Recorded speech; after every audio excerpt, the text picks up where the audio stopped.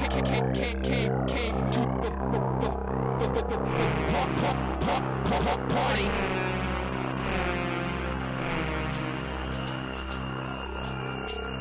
welcome to the party.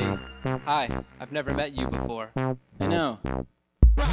Just two guys and we're having a good time. Having a good time. Having a good time. Just two guys and we're having a good time. Having a good time. Welcome back to Just Two Guys. We're here. We don't know which camera we're going to come to me. All right. That's good. Tonight we've got a pretty interesting episode. We're going to go back to our original roots, speaking about history. So that should be very interesting. We've got a nice little new idealistic project we've got going that will actually happen that we'll discuss at the very end.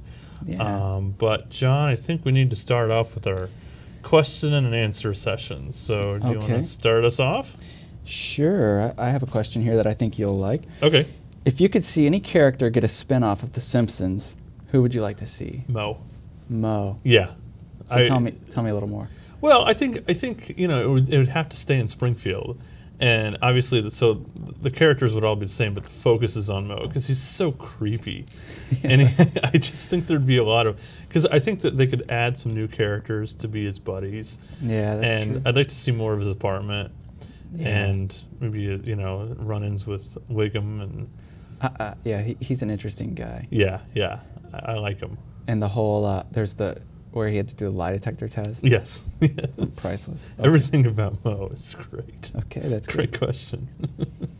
Okay, John, if you were a ninja, what kind of weapon would you choose that suits you most?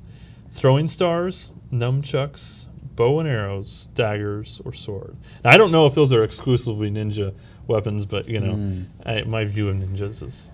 Gosh, that's a tough one. I was going to say a banjo. You could use a banjo, but no.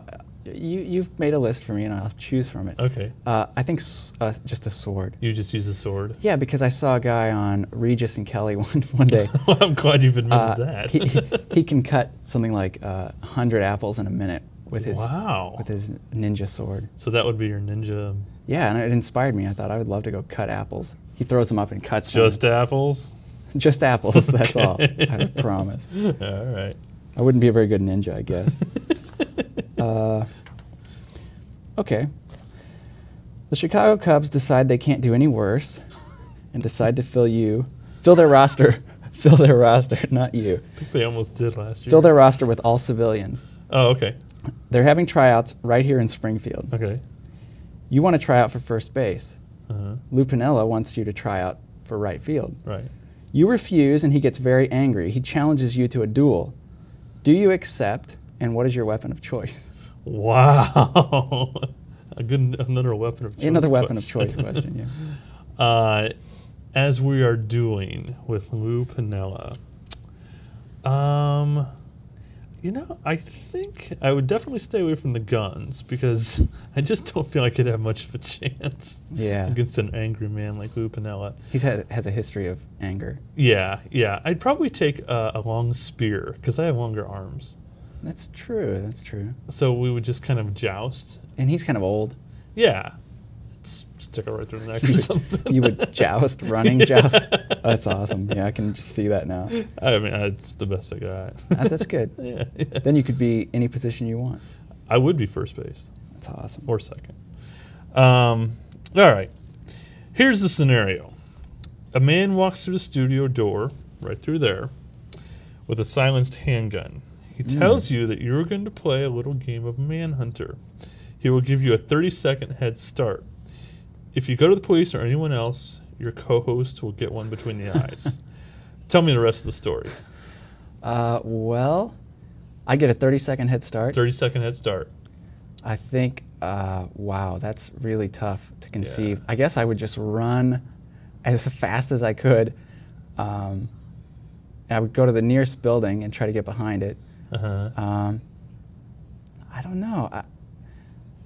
I would you eventually figure out that I got to turn around and get this guy myself? Probably, but I'd probably try to get to a decent location first, and hopefully I'd have my ninja sword handy. There you go. Or I could have hidden it in the bushes. I think that's what most ninjas do. Would you take his arm off, his head? What would you? I'd go for the head. When you're being chased by a guy with a gun, with a silenced pistol, no doubt. Right. You really have to just pull no punches. Well, thank you for choosing to not go to the police and making me take one. Well, I was actually going to use a caveat with that statement and say that most people I would just go to the police. Most I really appreciate that. And if the situation were different, if I were in the situation, I still might. So I'm sorry. It's easy for me to say I wouldn't right now, but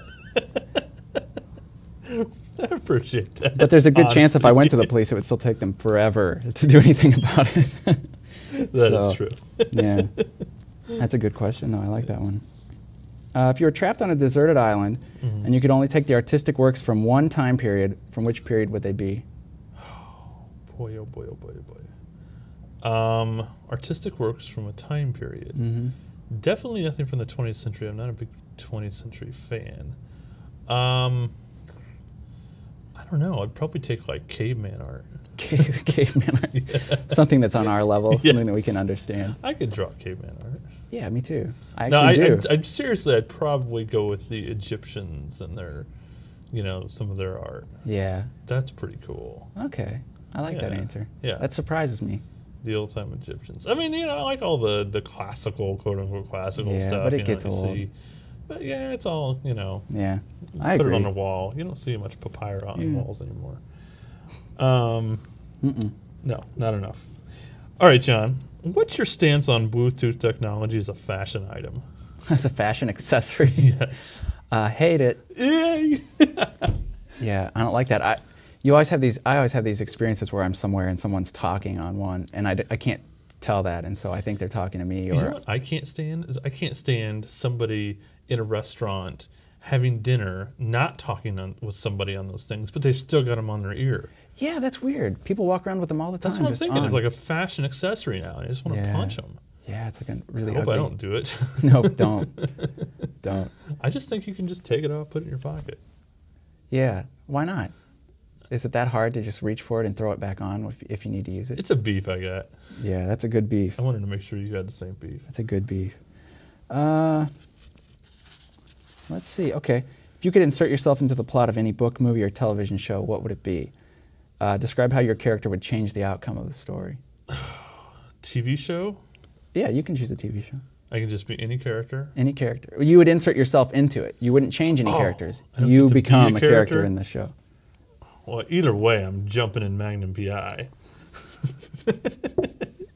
That's the bottom line. Now, okay, so how would you... I would become the fourth friend. There's Rick and TC, but I would have to be the other friend. So how would you change the outcome of the show? Um, Would you bumble things up? Yeah, I would be kind of an antagonist. Yeah. A good guy, but an antagonist. Yeah, a comedic sidekick, somebody who always foils the plan. Yeah, and Higgins would always say, "Oh my God." That's nice. Yeah. I like that answer a lot. So that's my dream. I should have known you'd choose a Magnum PI. Who wouldn't? Besides me. All right. Let's get back to some art. Let's say you're strolling through the Louvre in Paris and you come upon a wall-sized painting of a man that is most definitely you. He is completely naked and in many ways not anatomically pleasing to the eyes. Oh. In fact, you overhear some American tourists saying, "Oh, the humanity." What do you do? Wait. Catch me up on this. He's anatomically frightening? Yes. In that he's excessively small? Well, no. It's not just that part of him. I mean, there's just... Like puny arms. I think there's like a little writing on the bottom saying the original, Quasimodo or something. I don't know. Oh, okay. What would I do? Yeah, what would you do? I mean, you're right there on a canvas. I don't know. I guess I would just... In the Louvre. Would you say, "Hey, guys, it's me"? I probably would. I'd probably just be like, "That's me. Let me set the record Little straight." Let me set the record straight. You can see I have no hump. My arms are puny, but not that puny. And I'm not well endowed, but not quite so desperate as that young man there. I don't know what I would do, honestly. Freak you out? Yeah, a little, yeah. Well, it's understandable. Yeah. If you could choose one person to return from the grave to give you advice, who would you choose? Oh, advice from the grave. I don't know off the top of my head, but I think it'd have to be someone brilliant from history. That goes without saying. Yeah, I know. I don't know. I think Ben Franklin would be a good one. Ben Franklin? Yeah. Seemed to be a real smart guy. Yeah. Good head on his shoulders. Yeah, he had some wisdom. Yeah. He was a smart guy, an inventor, and Yeah. I think it'd be an interesting discussion to have with him. Most definitely. Who would you pick? Who would I pick? Yeah. That's a good question. Every once in a while, I like to throw his back at you. Yeah, I don't know. I always like to go back to characters like Whitman, because I think he had kind of What kind of advice? What kind of advice would I ask him about? Mm-hmm. What the hell is going on in the world? He had his hand on the pulse of what was going on then. So. Well, that's true.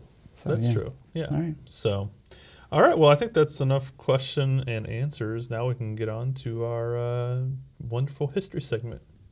Wonderful.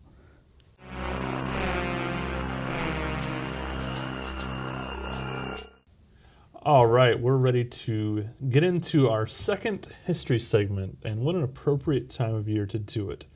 It's little known to people in Sangamon County and Springfield because it's been so long. That there was a natural disaster event that really changed the history of this area. Not just this area, most of Illinois. Yeah. And we're going to do a little dramatic reading in the middle to kind of give you an idea of what was happening in those times. But, what life was like. Right? Yeah, but we want to start off by giving you the history of what occurred.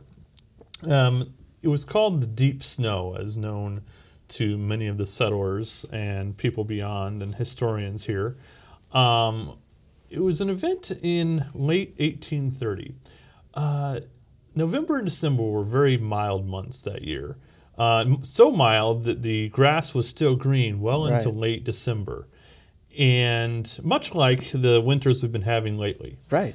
And so I think people were, ready and excited about winter, because winter did serve some purposes back then. They were able to, catch up on things that they can't catch up on during the summer and the harvest and all that. So, they're used to a little snow. Well, on Christmas Eve, like anybody would wish, snow started falling. And of course, they don't have Gus Gordon to tell them. Or Kevin Douglas. Or Kevin Douglas to come in and tell them exactly what's going to happen. So the snow started falling on Christmas Eve. Everybody was pretty excited. The kids were out playing. In fact, I can read a little quote from Reverend J.G. Bergen.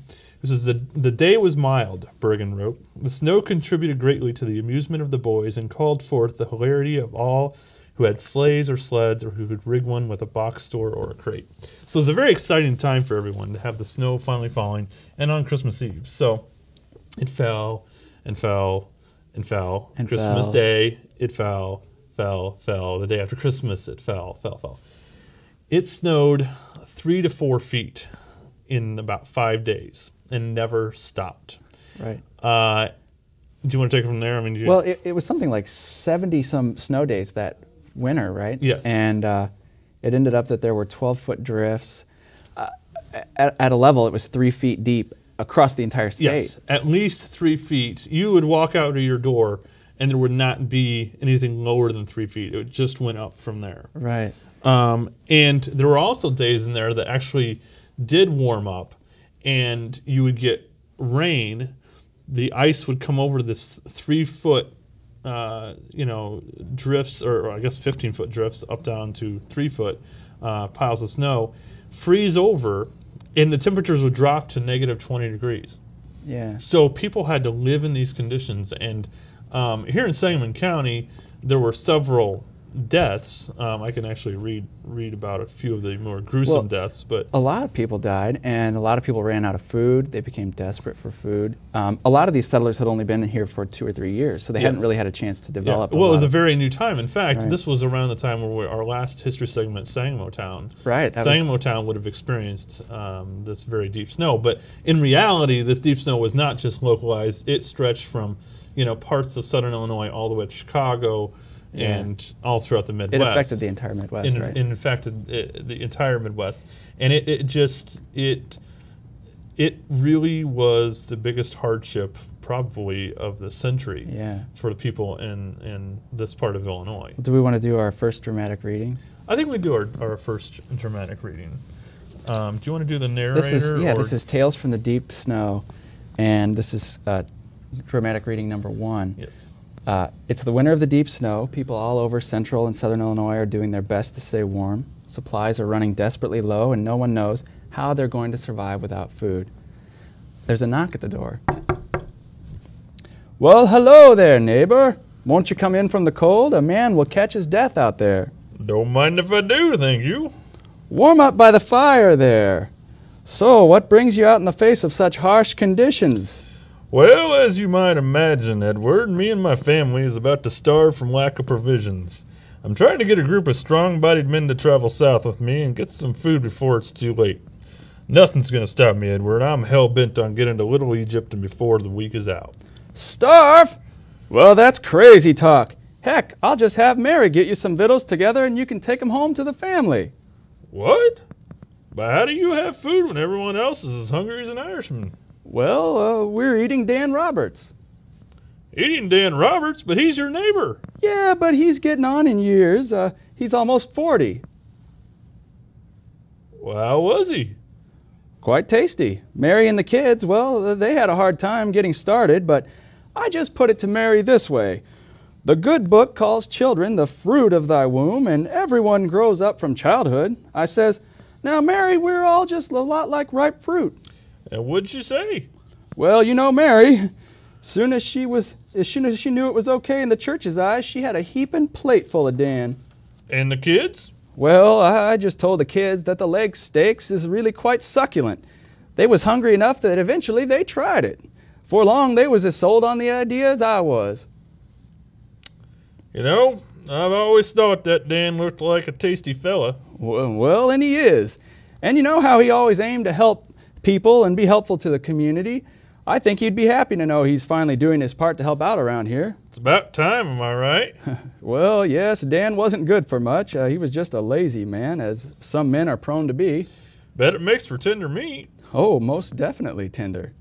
But he is a good man, that Dan Roberts. So, can I have some of him for me to take home with me? It sure would beat a trip down south in this cold snow and ice, don't you think? Well, sure. Mary, would you mind getting some of Dan, putting him in a bag for old Charles Goodshaw and his kin? They're a mite hungry. Many thanks to you and yours. Oh, heck, it ain't no trouble. I've always said, what's the point in having friends if you can't eat one once in a while? Yes, that's true. You have said that. That's very good dramatic reading. So that just captures a little of what life was like in the deep snow. Yeah. We talked about in there something that we hadn't discussed yet, and that's the Little Egypt term. I was just going to talk about that. Yes, which if you have been to Southern Illinois or you're from Southern Illinois, you know the terms. Right. Little Egypt. Cairo. There are many terms down there. And one of the theories is, and I think it's a pretty good theory, is the reason they call that Little Egypt is because it was warmer down there and they could go down to Southern Illinois for supplies. Well, yeah, and I actually found this article that was written by a judge who lived in Southern Illinois around that time, and he said that actually the name Egypt started the following summer because the snow and the coldness lasted so long into the summer that a lot of people in Central Illinois weren't able to get their crops in at all. Oh. So that following summer, everybody was without crops. And the year before, corn was selling at 10 cents a bushel. The summer after, it was selling for $2 a bushel. Oh, wow. So people weren't able to afford it. So they were using the biblical story of Egypt to refer to the land of plenty in southern Illinois. That's amazing. I do want to point out, too, if people who are wondering, well, where was Abraham Lincoln and all this? Abraham Lincoln was in Central Illinois. He was living in Macon County at the time before he had moved into Sangamon County, Menard County. And so he was around the area. That was his first winter here. They did experience, and he did talk about it later in years. I want to talk about one local hero that we had here. His name was Pascal Enos. Enos is a popular name. I hope he didn't sign his name like Abraham Lincoln. P. Enos? I didn't say it. That would be it. Anyway, he hitched a double yoke of strong oxen to a large sled and proceeded to go around the community bringing food and firewood to the stranded settlers. So he was actually the one that saved many, many lives. He was quite a man. Yeah, he was quite a man. I'll describe him through Bergen's eyes. With a wolfskin cap on head, with Yankee frock, buttoned up close up to the neck behind, reaching below his knees, belted over a great coat beneath, with legging protectors and ox goad in his hand.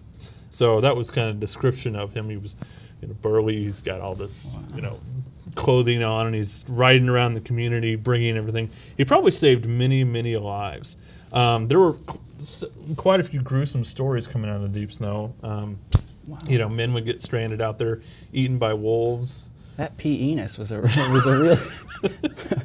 real hero.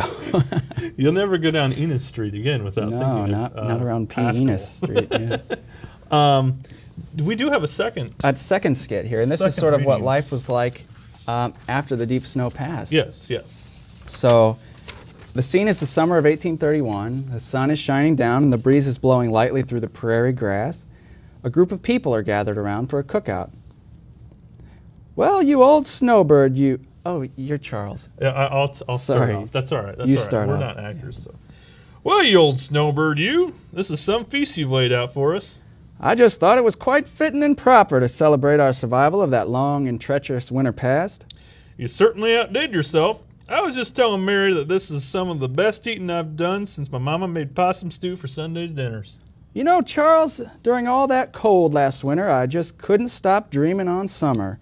Mary and I would go to bed talking about summertime. You know, real beautiful things. Swimming down at Panther Creek in the hot summer sun, cool breeze in your hair. Them's the things we take for granted. Yes, sir. Well, one night as we was drifting off to sleep, Mary says to me, Edward, we ought to have a shindig this summer to commemorate these hard times. And I says, well, I think that's a darn good idea.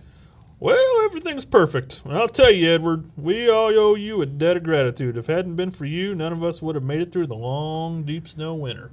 Well, I hated to eat so many of our friends and neighbors, but a man's got to do what a man's got to do, I reckon. You're a real hero to all of us, Edward Killington. Well, when Mary came up with the idea for a summer shindig, we started thinking on who would taste the best. We decided it'd be nice to go ahead and cook up Joseph Watson from down around Clayville. He's always had that tender look about him. He's a delicious man, Joseph. I dare say you made a good pick. Well, the city slickers in Sangamo Town don't even eat this good. I reckon they don't. God bless this community. That was very good. That was good. And I think it's really capturing what was happening in Yeah, those, not in only those were they times. desperate and ate their neighbors, but they enjoyed it a little bit too. And, I think this should be a warning for us. This could happen at any time. Yeah. Global warming, that's what was occurring at that time. Right. I mean, And so, if you're at home, you might want to put some deadbolts on your doors in case the neighbors come knocking. If the snow starts to fall for more than 2 days, lock your doors, people. Mm-hmm. You never know what's going to happen. There's a lesson to be learned here. There is. Don't let history repeat itself. No. So, John, that's that's the basic history of the deep, deep snow. As we had fun with it, it was an interesting history nonetheless. And the snowbird term was used for everybody who lived through that time for the rest of their life. So, yeah. Great. Anyway. Yeah, well, Thanks. I'm glad we got back to history, John. Me too. It was good. All right, we're going to come back in a second here and talk about a nice new little fun project.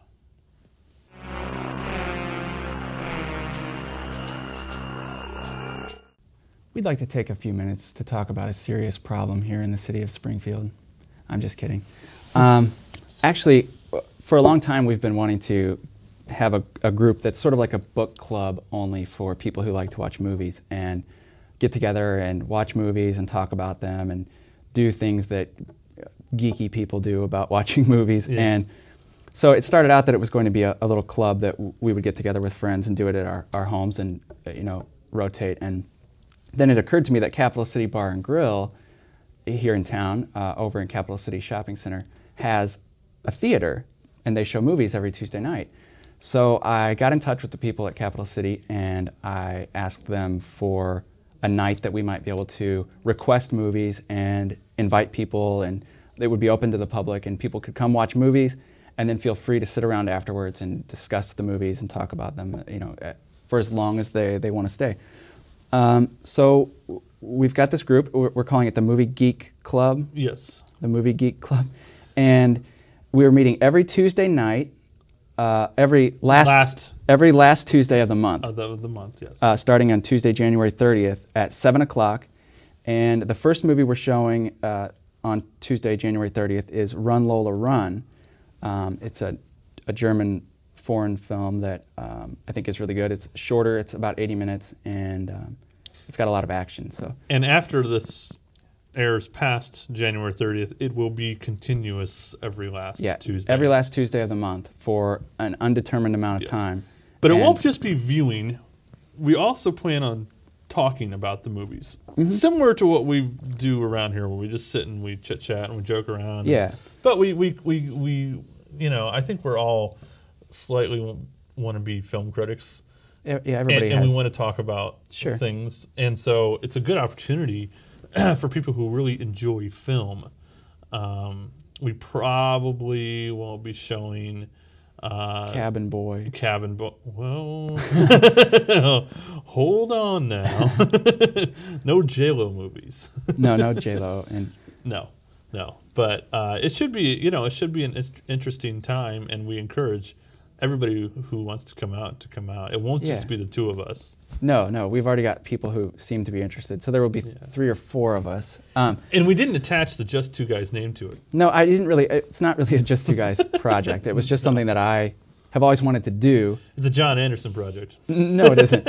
It's just something I've always wanted to be a part of, and I thought since this is available, we might as well see what we can do to take advantage of it. Yeah. And I like the idea of taking groups of people who want to talk about books or movies or whatever it is, and just talking about them. Yeah. And coming at it from any angle you want. If you want to talk about content, or if you want to talk about the way scenes are shot. It's all open to discussion, and you don't even have to stick around for discussion. Just go in, enjoy the movie, and suck on a beer, get a burger, do something. Enjoy yourself. Thank goodness Capital City Bar and Grill is doing this. Yeah. This is really nice for its community. Yeah, and if you don't know where Capital City Bar and Grill is, it's just off Dirksen in the Capital City Shopping Center. I don't really know the address right offhand. I don't know either. But it's on the blog. Right. The blog is floating out here in We're just trying to prevent bars from falling under because of the smoking ban. Is that what we're doing? Okay, well. We've got an issue with that, puppy. Thanks for joining us, and join us next week on Just Two Guys.